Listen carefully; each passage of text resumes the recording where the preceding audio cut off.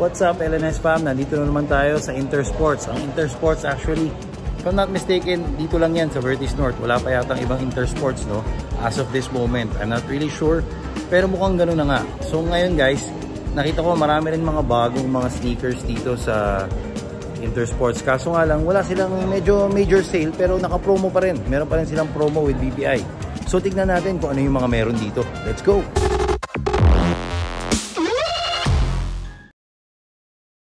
What we do here is go back.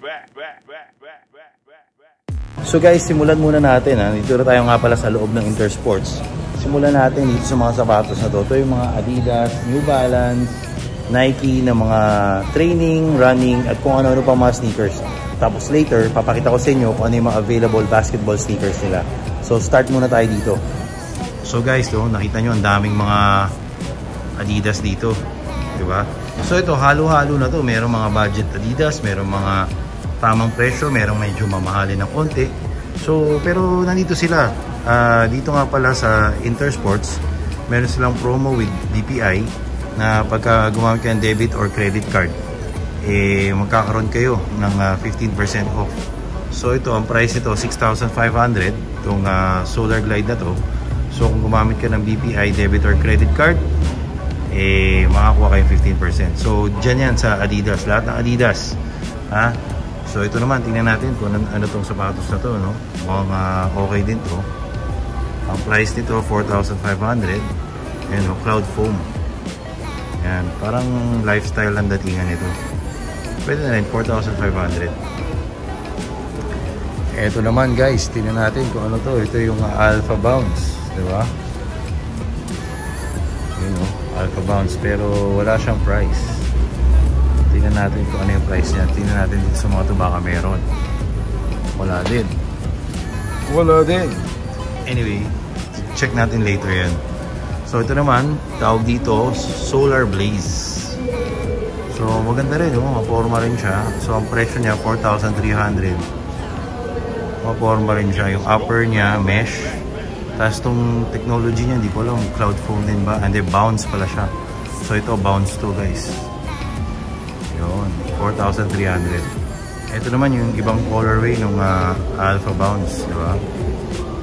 So of course, so obviously bounce din yung kanyang midsole. Bounce plus to. So mesh upper. Yun, ang price niya hindi nakalagay. Tingnan natin dito sa isa. Grabe lambot nito guys. Maklase. Pero wala akong makita ang presyo. Pero pre-presa naman yan. Check nyo na lang rin yung iba natin mga vlog sa ibang Adidas kasi malamang napakita na rin natin to, diba? So ito naman yung Sense Boost Go. Palagi na natin nakikita rin to sa ibang mga stores, naka-sale na rin sila. Pero dito yung promo lang yung meron, diba? So Sense Boost Go hindi siya naka-continental. So wala rin itong price. Pero kung mga 6,000 yata ito o 6,500. Yun. Ito guys, ito yung mga magaganda talaga. Ito yung para sa akin isa sa mga magandang color, silhouette ng Adidas na ginawa. Ito yung Edge XT. So tingnan nyo naman ang ganda ng kanyang upper. So halong mesh, tapos parang may rubber. Ayun o. Tingnan nyo. Tingnan nyo yung ano nung sapatos na to. Ang ganda ng forma guys. Tapos ang presyo nito ayan hindi masyadong ganun kamahalan. 5,800 lang, diba? Tingnan nyo yung ilalim, may torsion pa. So ito yan, Edge XT, diba? Mas gusto ko tong colorway, pero meron pa siyang isa pang colorway, no? So bukod dito, ito yung meron siya. Ito, itong white naman, white and black. So itong white and black, ganoon din yung kanyang upper. Tingnan nyo, may parang rubber din, no, na exoskeletal na naka-emboss. Maganda guys. Oh, panalo rin to. Tapos presyo niya 5,800 lang. Tapos kung meron kang BPI credit or debit card, less 15 pa. So pwede na rin. Ganda rin ang pagkakagawa ng kanyang outsole. Pwede na to guys. Edge XT ng Adidas, diba? Tapos bounce din FYI, alam ko bounce, tama. Bounce din ng kanyang midsole. So ayos na ayos to, maporma. Pero kung papapiliin ako dito sa dalawa, dito ako, diba? Yan ang mas okay para sa akin. Ngayon guys, lipat naman tayo dito sa kabila. Ito, Pro Touch. Medyo underrated tong brand na to. itong Pro Touch. Pero napakita ko na naman halos lahat ng mga itsura nila. So sobrang mura lang nito kung naghahanap kayo ng sobrang budget ng mga sneakers na pwede nyo pang araw-araw, pang harabas, panlaspag. Ito yung maisasuggest ko sa inyo. Kasi ito, kung naka-BPI ka na credit or debit card, less 25% pa. So ayun ang presyo niya, 2,195. Babawasan mo pa ng BPI na 25%, edi mga siguro tigwa 1.5 na lang to or less than 1.5 na lang guys. So ito yan, diba? So meron pa siyang isa pa, ito. Actually marami sila dito, matibay naman ang pagkakagawa nitong Pro Touch. Hindi naman kayo mapapahiya dito. Maganda rin naman to. Budget nga lang. So kung naghahanap nga kayo, diba, kaysa bumili kayo ng fake, diba? Fake na sneakers, ito na lang, diba? Original pa, panalo din guys. Pro Touch. O guys, dito naman tayo sa New Balance, no? So itong mga lifestyle wear ng New Balance na meron sila dito sa Intersports. So tingnan na lang natin to. So ito 996, maganda yung kanyang colorway, parang red or dark red or may pagka-maroon na to. Tapos may konting navy na touch. So ang price nito ayun 4,795. Pwede na. Tapos may isa pa siyang colorway, yung green, which is ito. Itong green naman na to, suede din, no? Full suede. Hindi man full, may konting mesh yan. Pero paalo na rin, 4,795 lang to. Dito naman sa New Balance, ito naka 20% off kung may BPI, debit or credit card ka. So mura na rin guys, discounted na rin. O ito, isa pang New Balance, diba? Itong New Balance na to, 9 ano yun? Sorry, 574 pala to. O, ang price niya 3,596 na lang. Sobrang mura din. Wala pang discount or promo discount to. Diba? Pa nag-promo discount siya, less 20% pa.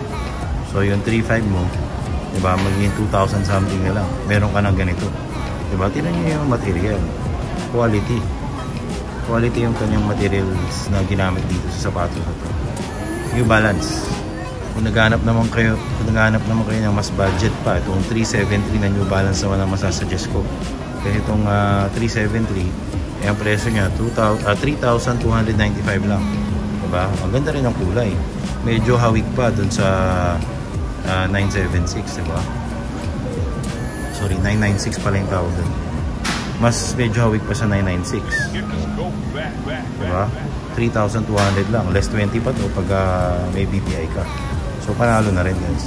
So yung 373 may iba pa siyang colorway, which is ito, black and blue.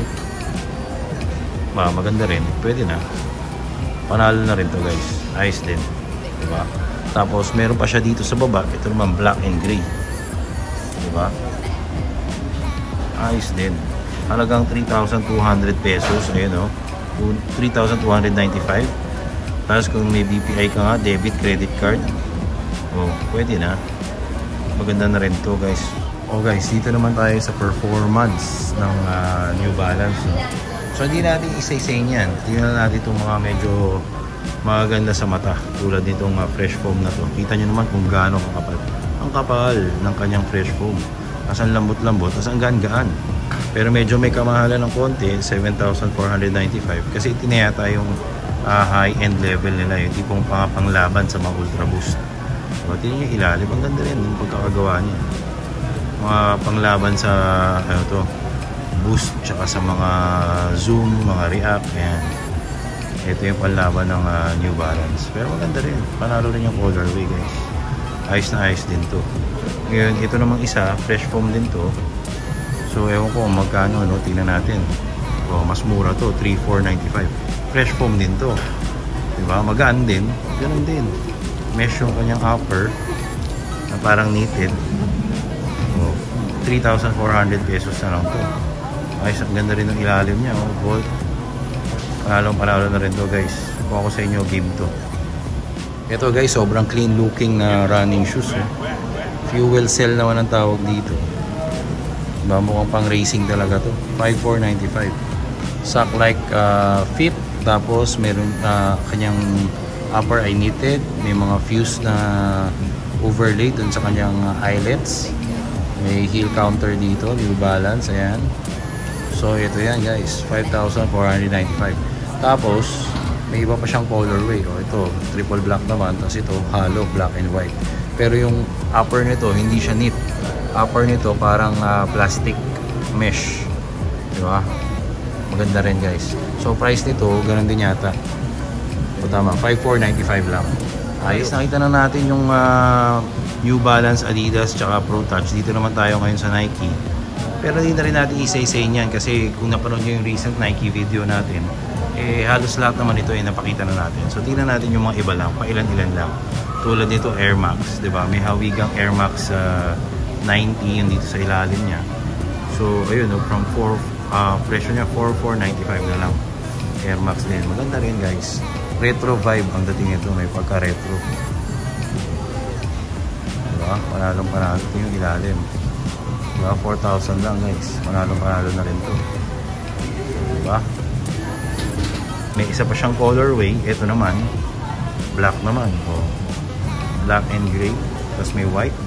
4,495 itong Air Max na to. Ayos na rin. Panalong-panalo din to.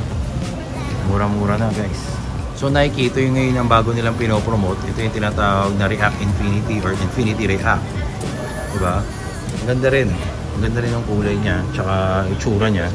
Para sa akin, mas gusto ko ito kaysa dun sa unang yung Epic React. Diba? Yung ibabaw niya, parang knitted din siya. May pagka-sock-like fit din. May fuse dito sa kanyang midfoot. Tapos may magandang malaking heel counter dito. Isang kapal ng kanyang React technology. So panalo, ito maganda tong colorway na to. Actually ito, kung gusto nyo plain, simple lang, maganda rin tong colorway na to, black and white lang. Medyo natitempt din ako dito. Okay din to. Or ito, gusto nyo, kaso nga lang medyo parang madumigil to. Hindi ko masyadong may sasuggest to sa inyo, no? Diba? Pero ito, maganda to, triple black. Kasi pati yung kanyang React, naka-black na rin. Gwapong-gwapo rin to guys. So nga pa lang, halaga nito, ayan, 8,095. Ito, 8,095 pesos. So yan, ito naman yung mga Joyride guys. Mga Joyride dyan. Mga Pegasus Turbo na magaganda rin ang colorway. Diba? Tapos yun, mga zoom din yan. Diba? So, ito, medyo budget tong sneakers na to, itong Renew. Okay dito pang all around na sneakers. Ang kapal din niya. 4,195 lang. So halos kalahati siya nito. So kung titignan nyo guys, halos parehas sila ng dating di ba? O dito na lang, ayan. Halos parehas sila ng dating. Pero yun sa taas, naka-react yan. Ito, Renew. Di ba? So mas matigas ng konti itong hawak ko. Ito mas malambot. Diba? Pero yung itsura, parang hindi naman nagkakalayo. Mesh lang itong upper niya. Tapos may konting leather pa nga. Pero yung presyo, medyo malayo, halos kalahati lang ng presyo. So kung medyo naghahanap kayo ng mga budget, ito masasuggest ko, maganda rin to. Hindi lang to pantakbo, pang gym, pang lahat na to. All around na tong sneakers na to. Ang ganda pa ng colorway, simple lang, diba? Itong Nike Renew na to. So guys, tapos na tayo dun sa mga lifestyle running tsaka training sneakers dito sa Intersport, no? So ngayon, nakikita nyo na yung nasa likod ko, diba? Puro mga basketball naman to. So sisimulan ko dito sa Adidas. Punta tayo sa kabila. Tingnan natin yung ibang mga, meron din sila mga budget sneakers dun na mga Nike naman. So let's go, tingnan natin. So guys, ito na, no? Yung mga Zoom Boost. Sobrang maraming colorway, diba? Ito yung pinaka-okay na colorway para sa akin. Yung Zoom Boost na to, diba? Pero hindi siya naka-sale. Hindi yata siya naka-sale, no? Kasama lang siya sa promo. Alam ko ang presyo nito 6,800 pesos. Diba? So yan, ito wala rin price, pero alam ko 6,800 pa dito. 6,800 pesos yan. So ngayon, ikot tayo dito. Ito naman, mga harden naman to. Kung nakita nyo yung recent vlog ko dito sa isang outlet, medyo nagkaroon ng malupitang sale ng mga harden na ganito. So tignan nyo na lang yun kasi alam ko until supply last. Pero dito, available din sila. Unfortunately, naka-promo lang, 15% lang. So yun, so ito 7,000 pesos to. Tama, 7,000 pesos. Meron pa rin sila itong Star Wars, 7,000 pesos lang rin to. Tapos ito yung original na colorway, itong barbershop, 7,000 pesos. Ngayon itong BE3 naman, ayun o, 5,500. Medyo marami-rami pa rin dito kahit saan nagkalat to. Ito naman Pro Nex. Oh. Presyo nito 4,000 pesos. Tapos itong Bounce na to 4,000 pesos pang basketball. So yan, medyo itong tatlong to, medyo budget to. Budget sneakers. Ngayon puntahan naman natin to, no? So simulan natin dito sa taas. Ito yung mga hardened na step back. So budget din yan. Price nito, ayan, 4,700 pesos lang. Meron ka na nito. Tapos ito, pang outdoor pa yan. Tingnan nyo yung ilalim. Ito, ang tigas niyan. Pang outdoor talaga yan. Hindi kagad mapupudpud basta-basta yan. So ngayon, isa pang budget. Ito naman. Nakalimutan ko ng tawag dito. Cloud foam siya na pang basketball. So 3,300 na lang. So ganap kayo pang basketball sneakers na matibay. Pwede rin itong pang outdoor. Gum outsole black. Tapos gold yung kanyang 3 stripes. 3,300 pesos lang to. Budget sneakers. Diba? So ito naman guys. Ito yung mga the rest ng harden. Ito nakita na natin ito. Ito pa harden. Tapos dito naman mga Dame 5. So, may dalawang pang colorway available dito. Pero ito yung maganda. Itong Dame 6, ito yung pinaka-hottest ngayon. So, ang ganda ng colorway nito. Kasi, black dito. Pagdating mo dito, multicolor. May parang hot pink. May parang lime green. May white. Tapos nakalagay ruthless. Diba? Ito yung tinatawag na Dame 6. So, ito na yung bagong Dame Lillard na signature sneakers. Maganda rin siya guys. So, ang halaga nito, 6,000 pesos lang po. Diba? So, matindi pa. Diba? Maganda rin itong sapatos na to. Dame 6. Yun. So, ngayon guys, punta na tayo sa mga nakita na natin lahat. Yan. Yan, mga Adidas yan. Diba? Hanggang baba. Ngayon, pupuntahan naman natin yung Nike ha. Let's go. So guys, ito na yung mga start ng Nike. So, ito yung KD3. Alam nyo na rin to. Sa dami ng vlogs natin. Palagi naman natin pinapakita itong KD3 na to. So yun, 4,095. 4,495. So ito yung mga budget sneakers nila, no? So itong KD3, tapos itong Kyrie na Flytrap 3. Diba? Ang price nito, 3,895. Yun. So meron din sila dito. Tapos itong Lebron Witness, isa pa itong budget na naka-zoom pa siya guys. Ito, Lebron Witness, 4,495. So, mainam din itong pang basketball. Budget din siya. Maganda. Ngayon, dito budget. Pero pwede na rin kasi medyo hindi naman siya ganun kamahalan. Ito yung tinatawag ng Kyrie 6. So, maganda itong Kyrie 6 na to. XDR din siya. So, meaning pwede siyang pang outdoor. 6,745. Diba? So, bukod dito, meron pa siyang isa pang colorway, which is ito naman, itong Reds na colorway. So maganda rin siya. So mamili na lang kayo ano mas gusto nyo sa dalawa. Diba? So panalo naman parehas yan. 6,745. Ngayon doon na tayo. Yan. Nakita nyo yung pader. Puntahan na natin yung pader ng mga sapatos na yan. So mga Jordan, Kobe, Lebron, nandyan lahat. So eto, simulan natin dito. Itong Jordan Diamond na to. Black. Yun 6,295. Diba? So ito parang blue yung nasa loob. Dito naman parang mint green. Diba? So ayos din yung Jordan Diamond 6,295. Diba? Pwede na rin to pang budget na Jordan. Diba? Dito naman sa baba, isa pang budget na Jordan. Ito naman yung tinatawag nilang 2020 na Jordan. So 5,795. So another budget sneakers ng Jordan brand. Diba? So pwede na rin to. Tignan yung ilalim niya. Makapal din. Ayos din. Diba? So yun. Ito may isa pang colorway ng Jordan Diamond. White naman to. Tapos blue and pink. Yun. Naka-XDR din to. So pang outdoors din to. Pwedeng pwede guys. Ngayon isa pang budget. Ito naman tinatawag na Mamba Focus. So itong Mamba Focus na to. Ang ganda ng colorway na to. Parang yung red niya. Nag-iba-ibang kulay yan. Yung upper. Sa ilalim niya hati. White tsaka black. So itong Mamba Focus na to. Medyo naging mainit to dahil nga doon sa recent na pagkawala ni Kobe, no? Pero dito ang dami pa nilang available na Mamba Focus, pulang-pula. Ang halaga 4,995. Dito yan sa Intersports. Nga pala guys, yung mga Nike at Jordan, meron din yan 15% off basta may BPI kayo. Diba? So yun. So meron pa isa pang Mamba Focus dito, puti naman. Tapos gum yung kanyang outsole in black. So again, ang price nito 4,995. Dito naman sa baba, itong Lebron na Witness 4. Breads colorway naman. Black and red. So, may zoom din siya. 4,995. So guys, speaking of budget, meron pa rin tayo dito flight trap na 3. So ito kakaibang colorway, purple and black, Kyrie. May zoom siya dito sa ilalim. Tapos naka XDR din siya.